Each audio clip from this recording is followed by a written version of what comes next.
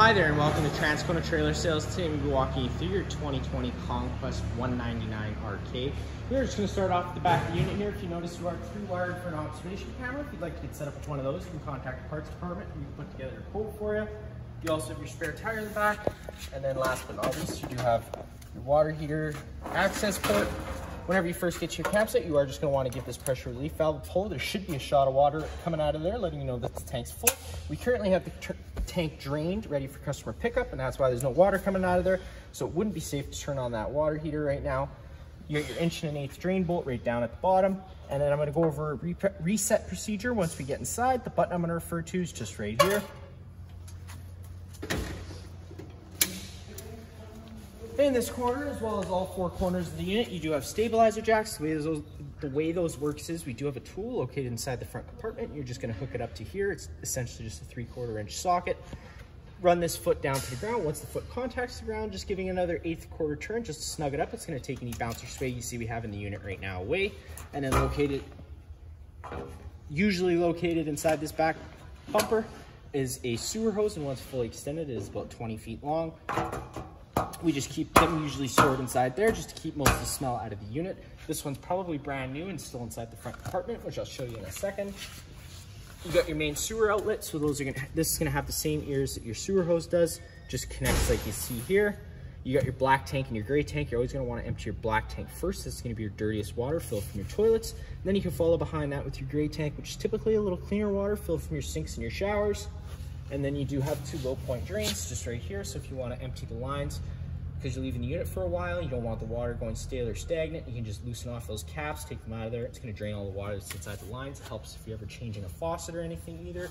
A lot less water draining all over the place. You got your 30 amp power supply cord just right here. Just plugs in like so. And if you don't have 30 amp service, we do include a 15 amp park adapter. Just keep in mind when you're going down to 15 amps of power, you're not going to be running your air conditioner. It's just going to be really to run your lights in your fridge. Get your city water connection, so if you're out of site with service, throw the garden hose in here, turn it on. It's going to pressurize all the lines without the need to run your water pump. Then you do have your fresh tank fill located right beside it. Put a garden hose in there, turn it on. Fills that fresh tank, and that's what your water pump draws off. Right down below here is going to be that little hose there. And inside this front compartment is where you're going to find the valve. It's located on the right side of the tank. With it turned straight, the valve is closed. If you were to turn that valve to the right or the left, it is going to open it and allow the tank to drain. You got your water pump here, and that's where you're going to get access to hook up a bypass hose for winterization. And then you do have your starter kit, which does include that sewer hose I told you about, as well as that 15 amp park adapter. Again, the ears on the sewer hose, the same ears that were on the sewer outlet. And then it's just that stabilizer jack tool I told you about. Again, all four corners of the unit should have one, and you just hook it up and run it down to the ground.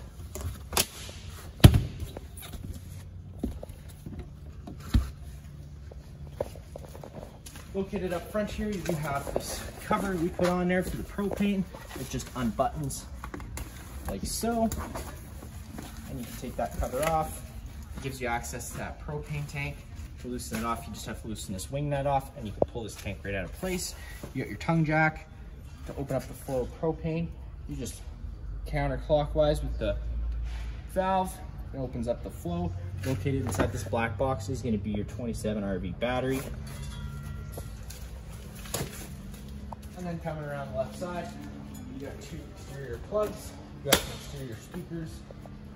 This right here is just a service port for your refrigerator. Not much you need to worry about there. And then whenever your furnace is running, that guy's gonna be pushing out hot air, so just be mindful of that. Opening up the doors, step on inside. You got that step, it folds down. Stepping inside, first thing you know is off on your left is gonna be that fire extinguisher. It's gonna be simple, pull the pin and shoot. You got a light switch on your left, and that's gonna do these couple entrance lights. And then the button on the right does turn on that exterior porch light. And then if you come inside, you've got that switch for the awning. Pushing and holding that button out, that awning's gonna start making its way out. Once fully extended, you're gonna see the back of the metal tube and a little flap hang down. Unfortunately today, I don't know if we'll be able to get all the way out just due to space, but we'll be able to get the gist of it. So that is about all we're going to be able to go today, but there would have been a little flap that hang down and you'd be able to see the back of that metal tube once fully extended. When you do get to about 5 to 10 km/h winds, you are going to want to make sure you bring that in. That way you don't run the risk of ripping your fabric or bending your arms. Retracting it is just as simple as pushing and holding that retract button. The awning's going to start rolling in. Once the arms contact the side of the trailer, the motors will just automatically cut out.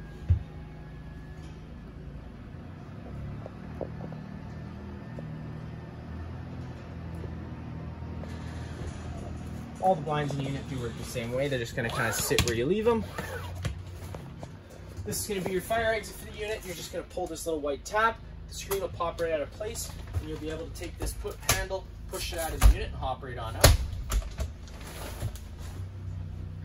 All the other lights in the unit just are on their own center push buttons, so you can turn them on as you desire. You're going to have your little TV location right here. There is a TV backer on the wall in case you were to want to mount it right on the wall. You got some coax cables to go through to your stereo. You're going to see this little red light on. That's just letting you know that the antenna is on the roof. It also improves radio frequency, so typically we do just leave them on, but you can turn them off just by pressing the button. You got some storage space right here. You got your main fuse and breaker panel right down below. Whenever a breaker trips, it's going to sit in the middle, so you do just have to turn it off and then back on again to reset it. And you do have all your fuses on your right. You got an LP detector right here. The furnace and the stove both run off propane. If this guy ever starts going off, you're just going to want to turn off the main supply of propane at the front of the unit. Open up some windows just to ventilate it out again. This is going to be your dinette. This does fold down into bed. You just have to pull these bottom feet out, sit that tabletop on this ledge, and then you can take your back cushions to fill in the center. You're going to have your stereo here. Works pretty much just like home, minus the fact of having zone 1 and zone 2. Zone 1 is going to be for this speaker here. Zone 2 is going to be for your 2 exterior speakers. The couch does fold down into a bed as well. You're just having to grab the foot of that couch, and it folds down like so, and then you can fold it in just by grabbing and kind of pulling, and you assist it back into place. Again, all the blinds in the unit do work the same way, and all the lights are on their own center push buttons. You do have your Dometic fridge, which can run off AC power or gas. To hitting that power button, if you have this flush, it's going to be on auto, so it's going to first search for shore power, and once shore power is taken away, it'll automatically switch over to gas. If you want it to run solely on gas, you do just have to press that button. If this check light were to come on anytime, that's just letting you know that it didn't fire up on gas, so you would just have to turn the fridge off, give it about 30 seconds, and then try turning it back on, because sometimes you do have to purge all the air out of the propane lines. You got your stove right here. Works pretty simple. You're just turning both those knobs over to light and hit it with a lighter, and it fires right on up. Got your microwave, which is just like home. Not much I'm going to show you there.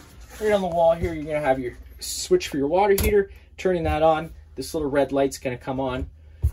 The water heater is going to try lighting itself 3 times. If on the 3rd try it doesn't light, this light is going to stay on. In that case, you do just have to turn that switch off, go hit that reset button, and then come back in here and try it again, and it'll try relighting itself. Because like I said, sometimes it does take a bit to get all the air out of the lines. You got some storage space all around. On the wall here, you're gonna have your monitor panel system as well as your water pump switch. Turn that pump on, draws from your fresh tank, and then you got your monitor panel system, which does tell you all the tank and battery level. And then you got your thermostat for your furnace on the wall. To turn your furnace on, you do just have to turn that switch over, and then you got a little dial on the bottom here for how hot you want it. Sliding it all the way to the right is its hottest setting. And then up on the ceiling, you got your controls for your AC. It's gonna say it has a heat pump, but the heat pump, there is no heat pump installed in these ACs. It's just an air conditioner, or you can run it just as a fan. If you have it on the blue, the AC is on. If you have it on the gray, it's just the fan. You can run it with these louvers closed, in which case it'll move all its air through these flaps you have on either side, or you can open these flaps up and it'll just dump all its air straight down. You do have a couple of roof vents, one being in the kitchen area. It is good just to crack that open if you're ever cooking on the stove, just to help evacuate some of those fumes. And then in the bathroom, there is one with a fan. Again, just opening that guy up. You got a power switch right there, it turns on.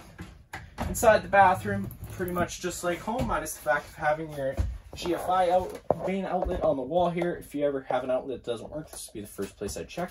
You got reset on the left and test in the middle. If this green light's on, it's telling you you have a good circuit. That's going to be it for this unit here. If you have any other questions, feel free to give us a call.